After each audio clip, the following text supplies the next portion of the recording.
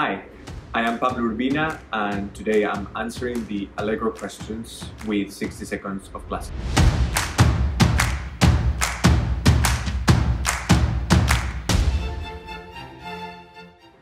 I'm originally from Spain and at the moment I'm living between London and Palma de Mallorca in Spain, where I'm the assistant conductor of the Balearic Symphony Orchestra and where I'm currently on lockdown. I first studied in the United States at the Thornton School of Music in Los Angeles, California, and then I went to study at the Royal College of Music in London. Well, actually, the first time I ever conducted, it was when I was 17 years old at one of the school's assemblies in San Diego, where I conducted one of my own pieces. And then I never really pursued conducting seriously until I was in my 20s, and I was already studying in London.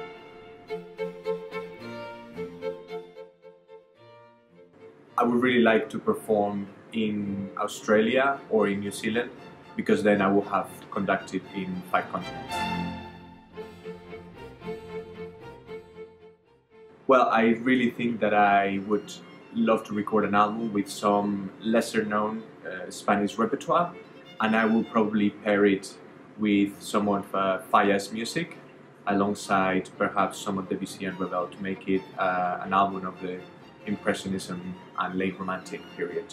I'm probably trying to include some new contemporary work by Spanish composer or otherwise anyone with a new work.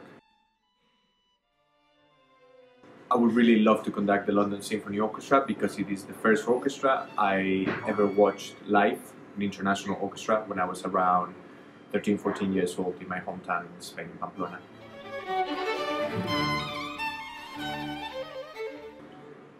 I would absolutely love to have the opportunity to work with Joyce Di Donato, soprano, because not only I think she's a phenomenal musician, but I also stand 100% for everything she advocates for the world of classical music. So that would be a great opportunity for me to work with her.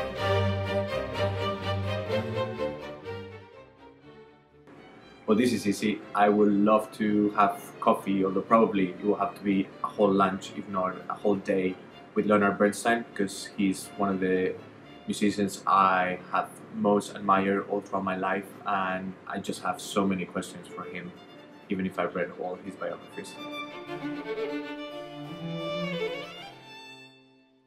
Definitely the cello.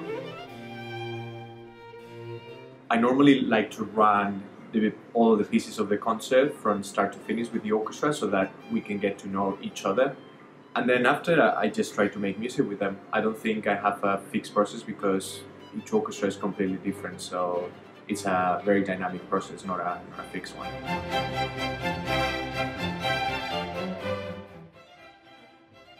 Work hard, dream big, and make it real. Yes, I did release an album with Quartet Records of a live performance concert of the works of composer Michael Kamen. Well, since I am currently on lockdown in Spain and since all of my concerts and productions have been postponed or cancelled, I want to take this opportunity to get a head start learning new repertoire for the upcoming season, as well as learning as much as I can about music, and of course, most important, stay healthy and stay fit.